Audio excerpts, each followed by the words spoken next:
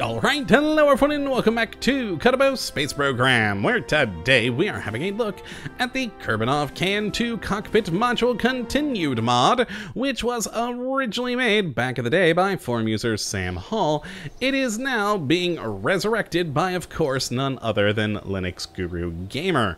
And what this glorious little piece of work looks to add into the game is, well, as the name of the mod suggests, the Kerbonov Kn-2 Cockpit. But not just that, it also adds in a lovely little list of other spaceplane parts to help you build some more interesting aircraft. So let's jump right on into the spaceplane hangar and have a look at what we do get. Now let's grab ourselves a Mark 1 inline cockpit and then turn on our mod filter, just leaving on Kerbonov, and we'll start with the namesake of the mod, the Kn-2 cockpit here. And it too is an inline cockpit, and I do always enjoy having more of them, and is overall a very interestingly designed thing, very beautifully modeled and textured. I do very much enjoy it, and its stats are pretty good. It has a crew capacity of 3 Kerbals, minimum of 1 to operate, has built-in data transmitter, reaction wheel, crew reports, science experiment, 120 electric charge, and 20 monopropellant. But the real star of this thing, frankly, for me, is the interior. It's gorgeous. You basically have a pilot and co-pilot seat up here in the actual cockpit section, but then you have this interior crew compartment in the back that is just beautiful. The whole thing is very nicely put together, amazingly detailed. I very much do like it. Though I have to admit, even though this is the namesake of the mod, I actually prefer this cockpit more, the Kn-7 cockpit, which is very unique, as it's, well, it got a really cool design to it. Again, very beautifully modeled and textured. But the fun part of it for me, it uses the Mark II cockpit, or rather fuselage design that's just turned on its side. And I like the possibilities of that. It's very cool. I do really like that, especially with a payload part we'll see here in a little bit that offers up some interesting opportunities. Now, again, this is a 3-person command pod with a minimum of 1 to operate, built-in data transmitter, reaction wheel, crew report, 200 rather, electric charge, and a mere 10 monopropellant. And finally, here in the cockpit section, we have the heavy-duty command seat with the built-in reaction wheel, SAS, and 30 electric charge. And, well, it's just like the normal command seat, just heavy-duty with a lovely little roll cage built around it. It also does have a nice little instrumentation panel there. And all in all, a very cool design, opening up a lot of possibilities for that command seat sort of style as well. It already has a body built around it, so you can very easily turn this into, say, a small little plane, a rover, what have you, just whatever the mind thinks might be interesting. And does, of course, have a front attachment point as well as a rear one for your usage. And interestingly, unlike the normal command seat, this can actually be the first part you place. It can be the root part, which is always fun. Now, next in fuel tanks, we have a couple of fun things. The first being the X204 fuel tank, which is just a big round fuel tank. Nothing too special there. It's just a thin fuel tank holding 180 liquid fuel and 220 oxidizer. What's far more interesting to me, though, is the T1600 fuel tank here, which, even though it is just, again, a round, long fuel tank holding 720 liquid fuel and 880 oxidizer, I actually really like this one because it's not just a solid cylinder. It actually has some, you know, detailed to it. It starts off, it indents itself a bit there, raises back up, indents again, and just kind of goes back and forth like that. I like that little additional detail. It makes it more intriguing than just a solid cylinder. But what's even more exciting than a detailed fuel tank is drop tanks. I love drop tanks. When you no longer need the fuel tank, why not lose it? And this now allows you to have it in either a 50-liter size, a 150-liter size, or a 400-liter size. And it's, yeah, a fuel tank that has a built-in decoupler to just release itself from your spacecraft. Always good. A very handy thing to have. Now, next in engines, we only have two things in here, the first being the J6 Pinwheel RC Micro Turbojet, and it is just a tiny, tiny little jet engine. There you go. It'll produce a maximum of 7 kilonewtons of thrust using liquid fuel and air intake, has its own built-in air intake, of course, and also a small alternator, and yeah, it's just a tiny, tiny little jet engine. Potentially could go quite nicely with the heavy-duty command seat here. There you are. Ideas, folks. Good ideas. We also, though, have the rocket-assisted takeoff booster, which is just a small solid rocket booster producing 50 kilonewtons of max thrust using solid fuel to give you a little bit of oomph for your takeoff, or alternatively, if you know you're going to have a short runway, why not a little bit of oomph in the reverse for braking? Could be entertaining. But either way you go, it's just, you know, a fun little rocket booster for you to just use however. And then in command and control, we have two different RCS blocks. The first one being the modified self-contained probe RCS, which there we are. Pop that on there, as well as just the self-contained RCS. Now, they're more or less identical, frankly. I mean, just slightly different designs, as you can see here. This one having those RCS nozzles sort of angled outwards, and then the two on the other sides being straight out, whereas this one is all straight out. But other than that, they both have the same stats and both have 5 built-in monopropellant of their own to use. Now, next in structural, sadly, nothing. Coupling, we do have a tiny little radial micro decoupler.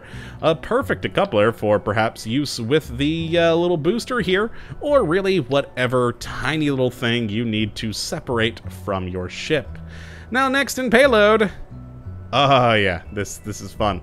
It's a side-loading cargo bay in the Mark II fuselage style, which, if we put there, is effectively a bomb bay door for this lovely cockpit that this mod has.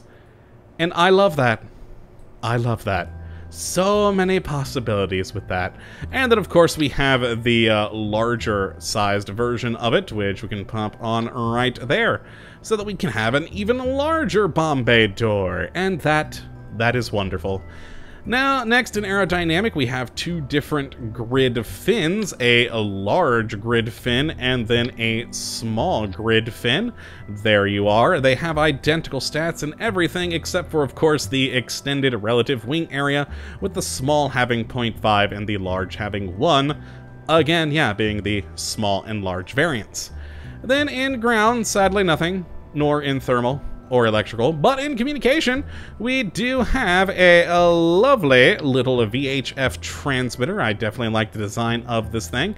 Very cool looking. And then in science, nothing. And finally, utility, we have two parts. The first being the small inline passenger compartment, which is great. It offers you another way to transport personnel in the, you know, standard fuselage style for space planes, but only holding, of course, one, being just a nice small compartment. And it does, of course, have a built-in data transmitter and crew report, and also does have a custom interior. And then finally, we have possibly the best part, the hood ornament. It serves no purpose, but looking good. And that is all you need. So let's go and take a look at two different craft that I have constructed. The first being this cockpit craft here, so that we can take a look at all the different interiors. So let's just pop everyone in there and go launch. And I believe it starts in the Kn-7 cockpit, and then it goes to the Kn-2. Yes, that's how it goes. So let's start in the Kn-7 here first. Go into the interior. A lovely little thing. Lots of great detailing. Very, very cool cockpit. I do Really love this thing. Very nice looking. And of course we have the second seat here. Again, very good looking, good details, and we can see down into the lower compartment where we have our third Kerbal, who's basically, you know, in like a little just, I guess, I don't know, engineering bay. It doesn't really look too comfortable for passengers, but I mean, you know, it works. We have an airlock. That's always nice. And then, moving on to the Kn-2 cockpit, much larger, roomier cockpit up here. Good visibility out the windows, good detailing everywhere. Second seat here, very nice. And then the crew compartment in the back, which you can kind of see there on the left-hand side, the door that goes back. And then if we go back there, we can see up to the cockpit. Lovely. We have an airlock right here. Always make sure to check your helmets before opening. Good advice. And a lovely little bed.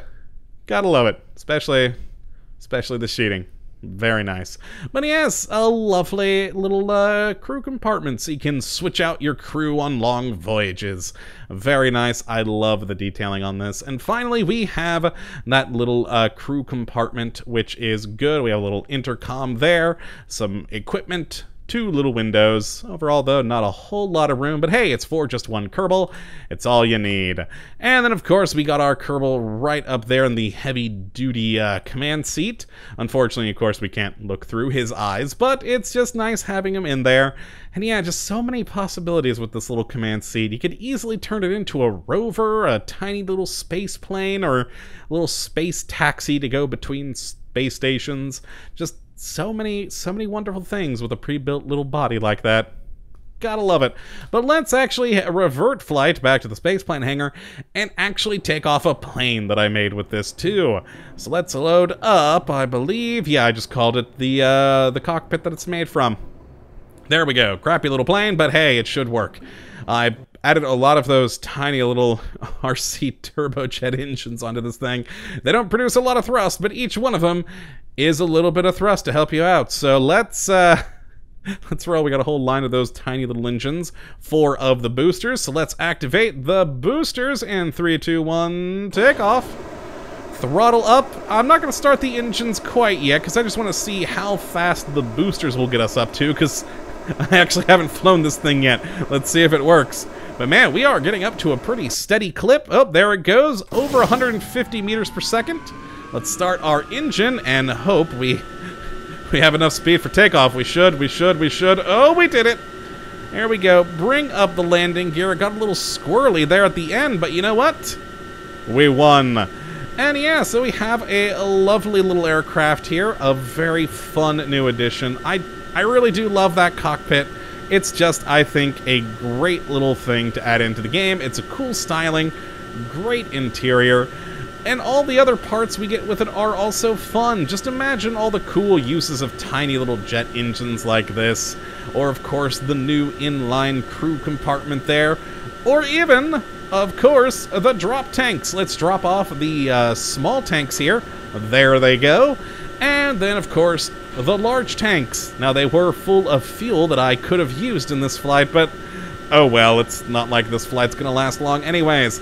So yeah, that is it for this mod. If you would like to check it out for yourself, which I would definitely recommend you go and do, you can have a look at the link in the description, as per usual. But that is going to be it for today. I hope you all have enjoyed, and yeah, that you do come back for the next episode, when hopefully we'll be looking at yet another wonderful mod. But until that time, thank you for watching, and as always, have a good one. Now I've put this thing into a death spin. Oh, you poor Kerbals. Later, folks.